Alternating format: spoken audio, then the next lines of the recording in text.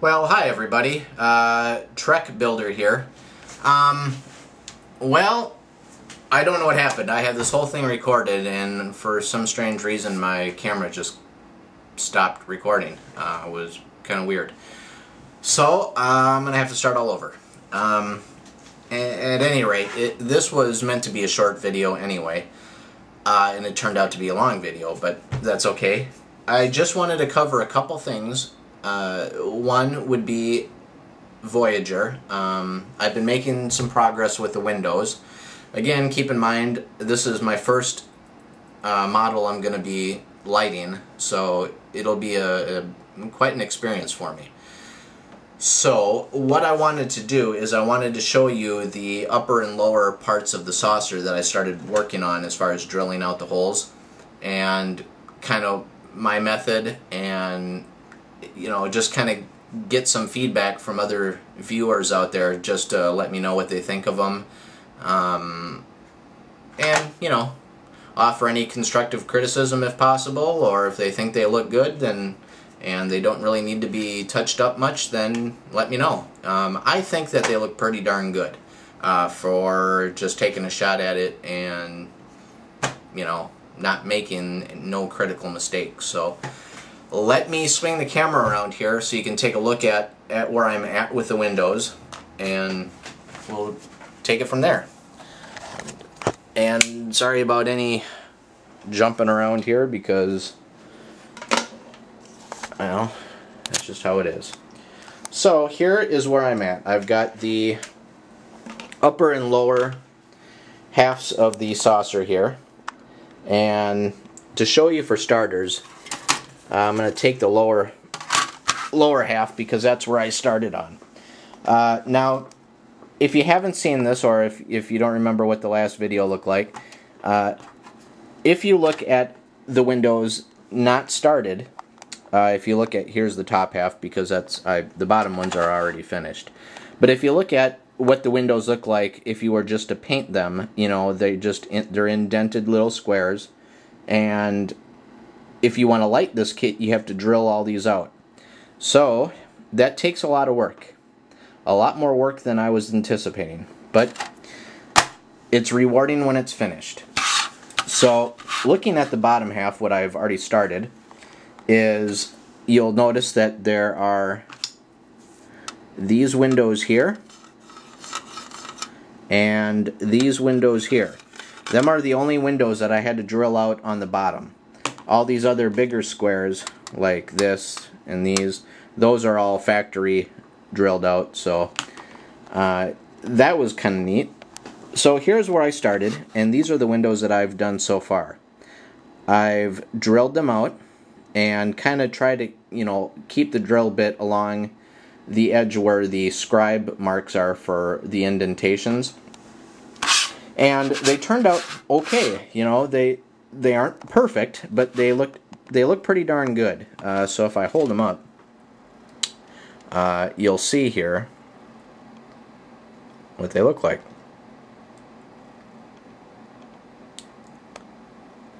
And to try to keep them, whoops, sorry about that. To try to keep them as square as possible, the only way I really could do it is when I did this,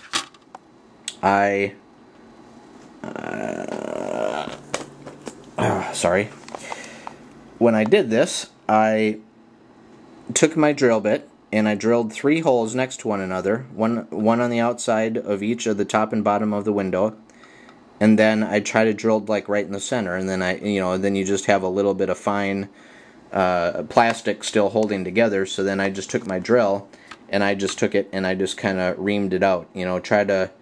Didn't kind of want to go this way, but I just kind of went up and down a little bit, and I didn't want to take the drill bit and go past the scribe marks, because, well, I didn't want it to go out of shapes, or I wanted to stick within the square.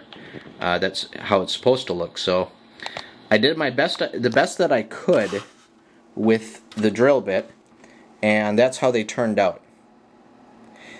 And I think that they look pretty darn good for being the very first time that I've drilled out windows. I'd say that they don't look bad. And one tool that I found online, and I also found, ironically, I called my local hobby store and I asked them if they had this tool, and they said no, we don't, or anything similar to what I was looking for, and they said no. But I found what I was looking for on Amazon, and then I found a set that I found by doing a search on pin, like on a pin vise, and I came up with a product. You've probably heard of them at your, like, their pin devices are made by this company, or small precision handled tools. The company is called Excel. Well, Excel made this tool here, and it's just a handle, but in this handle is a bunch, well, 6. It comes with 6 mini files. Oh, I'm terrible with my zoom, sorry. So if I open up this darn thing, ooh, don't go away,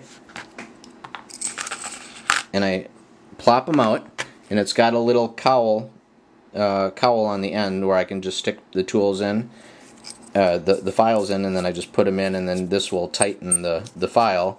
So I have a handle if you want to have a handle, but these are the files that come with this kit, and you get 6 of them. There's my other 2.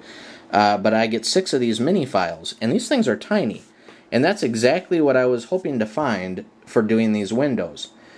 Well, ironically, when I drilled out these windows, these are probably the biggest windows on the whole ship. The bottom ones are a little bit bigger than the rest, but these particular windows were the exact same size as my square file here. So if you look, if I take this,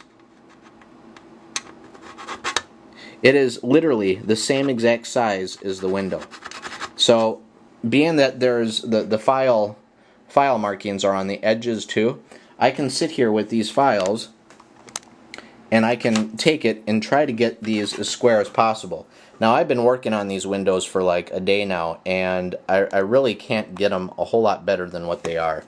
And I think they don't look bad at all. I think that once I get some filling in there, whatever clear epoxy or clear window stuff I can use on that, I think it'll look good.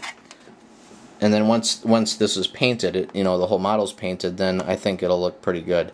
So I think the bottom half looks okay.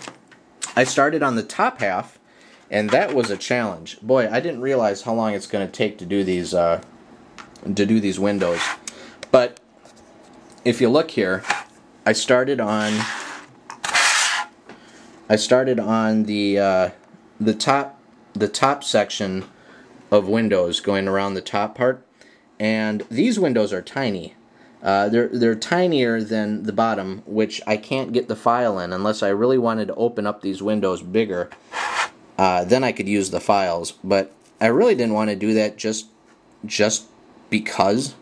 So on one of my files here, not that one, this one here, it's kind of like got an oval tip. So with this one, I can sit here, if I can zoom in here, I can take this one and I can do this.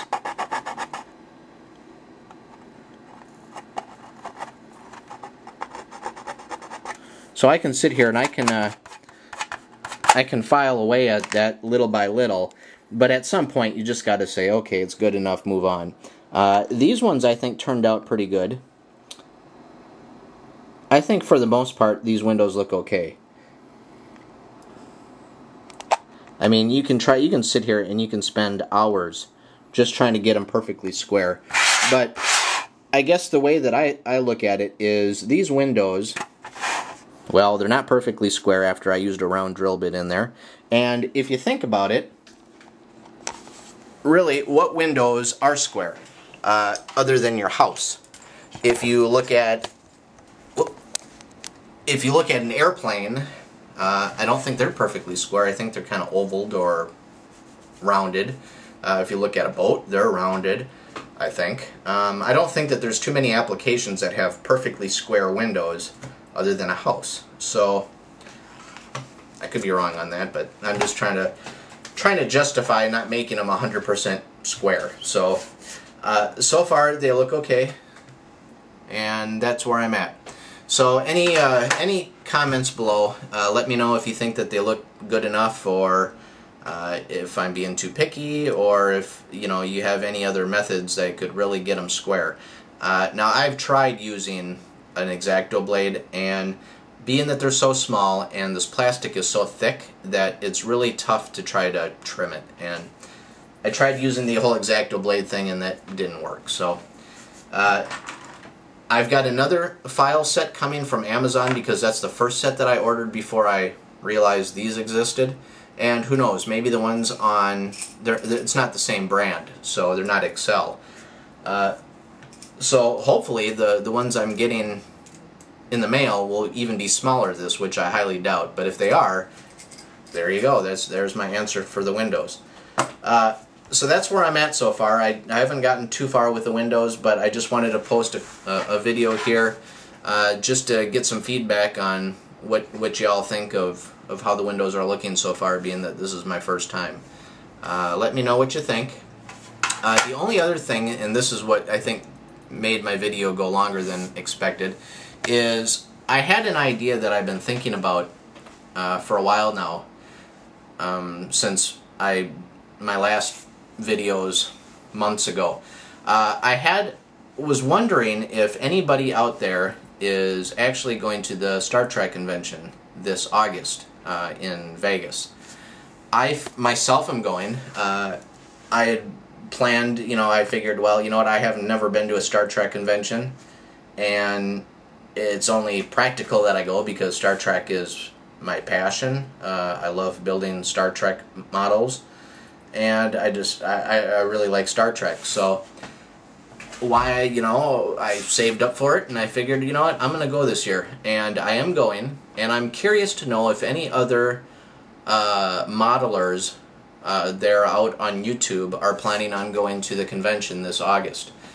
If you are, what I was thinking would be a really neat idea is if we could designate, set some time aside one evening, maybe on a night that something really big isn't going on, throughout the week. I was thinking, being that we're probably all going to be eating out anyway, maybe it would be a kind of fun to all get together and just meet everybody in person and kind of just make it a discussion topic. Maybe go out for dinner or drinks, and I don't know, just talk Star Trek or talk models, and maybe get some input, more on a personal level than really when we're sitting here behind a video camera. I thought that might be a good idea. Like I said, I myself am going to the convention. If anybody else is planning on going and thinks that would be a good idea, just making it an evening and going out for dinner, we can sit and talk Star Trek and models. I, for one, would really think that would be a cool and memorable time, and I think it'd be a lot of fun. So give me your input on that, and that's that. So I hope everybody has a good evening, and have a great week. Talk to you soon. Thanks a lot.